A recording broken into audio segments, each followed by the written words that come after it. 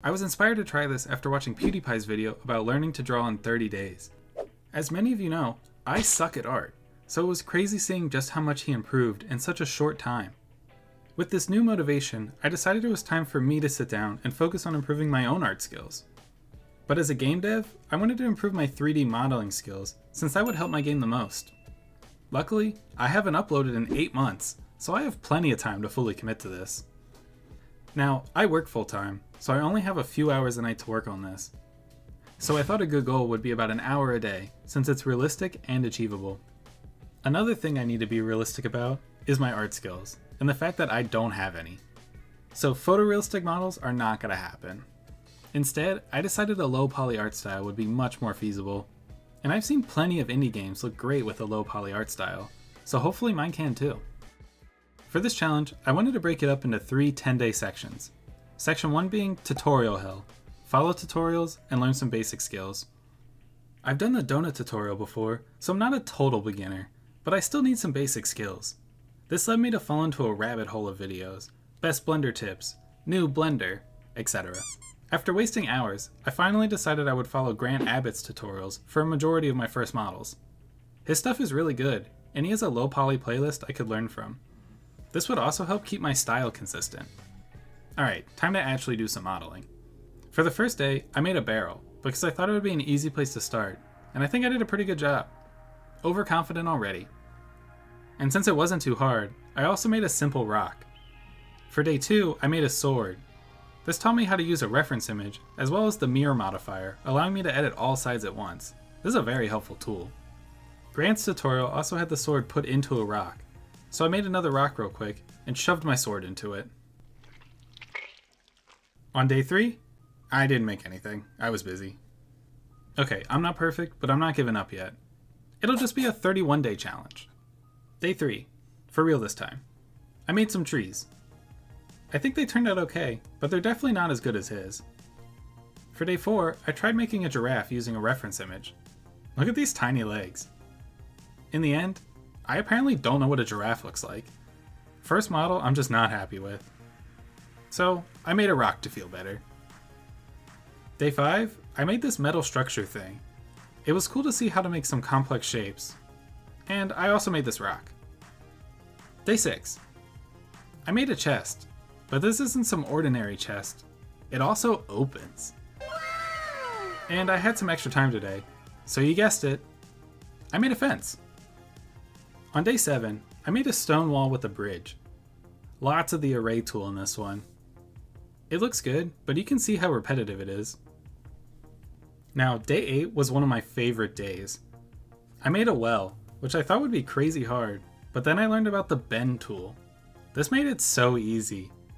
After the base was done, I had to build the frame alone since the tutorial skipped this part, but I think I did okay. Then I just added some more details, and I think this turned out pretty well. Yeah, I know that's the comedy you guys come for. Anyways, I might just throw this model right into my game. On day 9, I made this cottage, but I didn't have enough time to finish it, obviously. So I used day 10 to finish adding some details. Definitely could still do more, but I think this turned out pretty good. And now that I finished day 10, it's time to stop using tutorials, since tutorials make this relatively easy. Unless you're a frickin' giraffe. So for the next 10 days, I wanted to use references.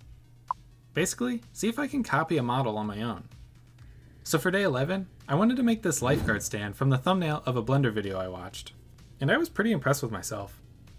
My color theory could definitely use some work, but I can fix that later. On day 12, I attempted to make Shrek's outhouse, which looked okay, until I added color. Then it just looked flat. So since I was disheartened for day 13, I just made Minecraft Steve. Okay, I actually made this so I could learn how to texture objects. As you can see, I manually mapped out every face, and since this model was so easy, I think it's an A+. Just don't look at the watermarks. On day 14, I wanted to make a town hall from Clash of Clans. Now, there are plenty to choose from, but I decided to go with the Town Hall 5 because it wasn't super complicated, but it's still more than just a box with a roof. I think the model turned out great, but again, adding color ruins it for me.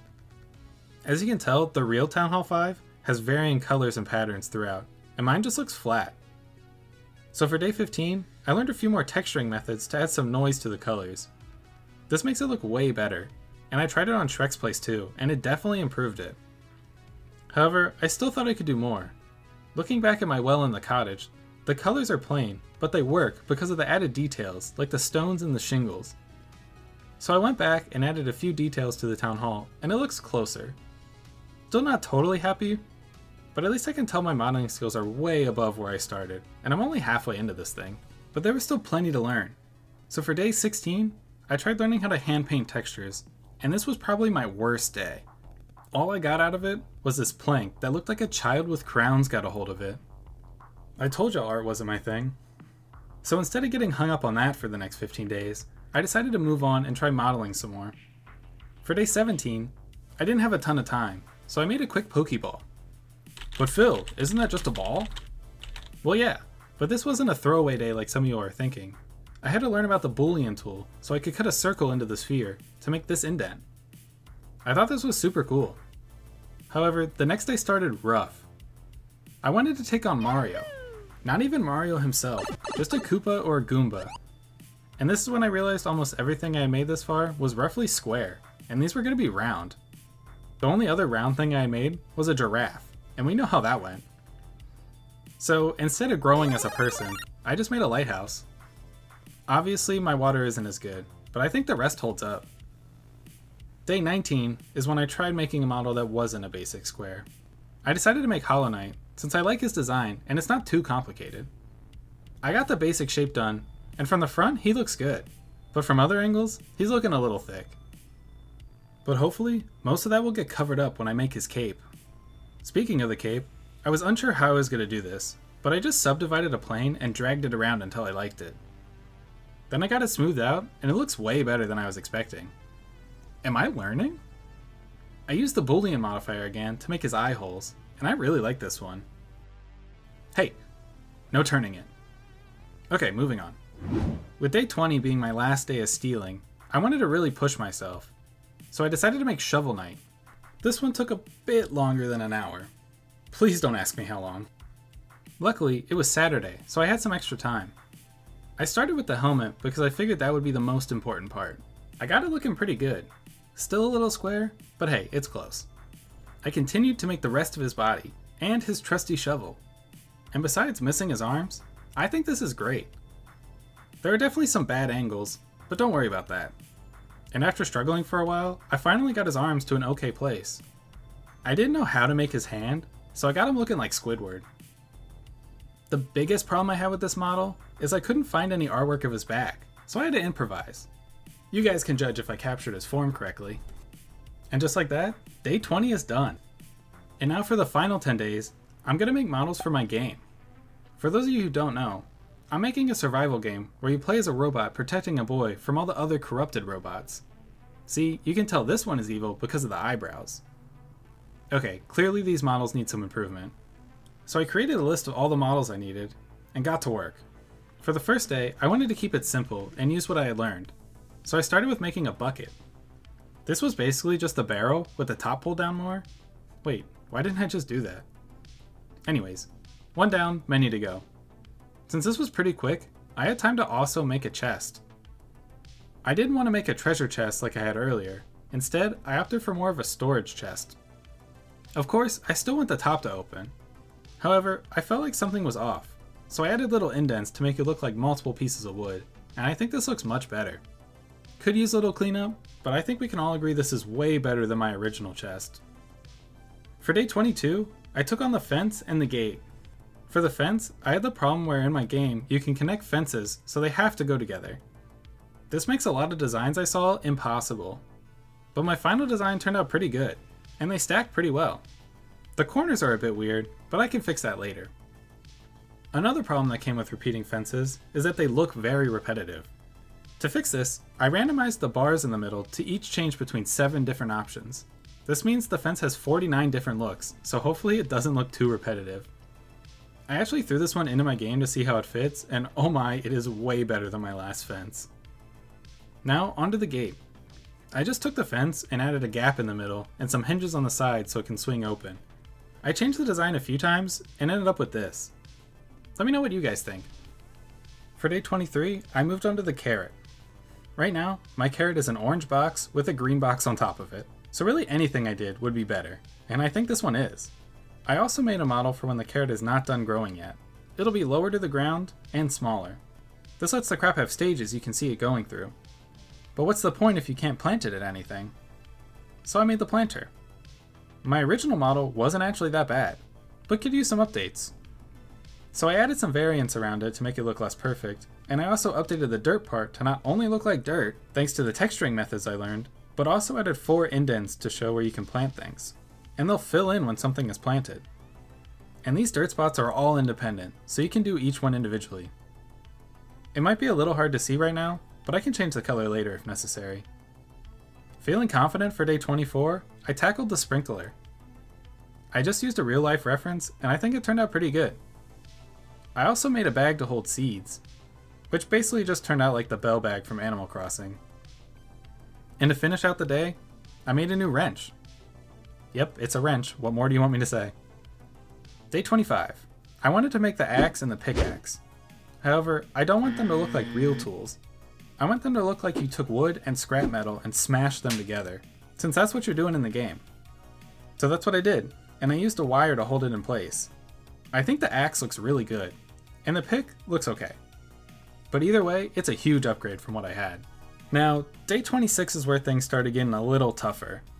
I only had the difficult models left, so I started struggling with the house, and finally got a shape I didn't hate, but I needed way more detail.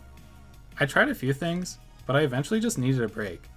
So for day 27, I made the windmill that powers your house. Before, the windmill was as basic of a model as any. I added some more details, and overall, it looks great. Again, colors are my enemy, but we can tweak those whenever. And now that I've had some time to reset, I took another shot at the house for day 28. I added bricks, a chimney, windows, a door that's boarded up to protect the boy inside. Definitely not because I didn't want to make the inside. I also added a mailbox/book return thing to transfer food inside. This opens like you'd expect and replaces the mailbox I had from the original home.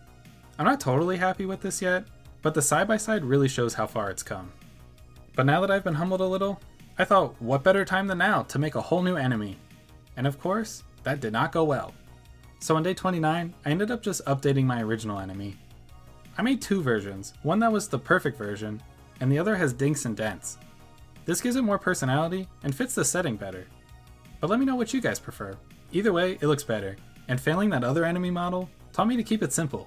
It's low poly, so keep it that way. So for the final day, I was ready to take on remaking the main character, but I got frustrated with the design, so I switched to making the scarecrow. Now, you might just see the enemy's head on a stick, which might scare them, but if that doesn't work, this gun should do the trick. The idea is when an enemy gets close, the screen rolls back and the gun extends out, creating a nice base defense. But this is pretty basic still, so I added some wires and variation to make it look more unique. Then I tackled the body. This went through many iterations, but besides the checkerboard, I'm pretty happy with it. It is a round object, so I struggled a bit more with it. But I was pretty excited with how the straw turned out. I used the same texturing method, just with the wave function. Like I said, the checkerboard could use some touches, but I think it all came together nicely. It took longer than I want to admit to get this far. I might have cheated and used an extra day or 2. But just so I end on a high note, I made another rock. Overall, I'm counting these 30 days as a win, minus the giraffe. I feel like I really improved all my models, and it wasn't even close. I was surprised with just how much I could learn in 30 days. Of course, my next video will be me actually adding these to my game, so if you want to see how that goes, subscribe so you don't miss it. Thanks for watching, and I'll see you guys then. And I promise it won't be 8 months.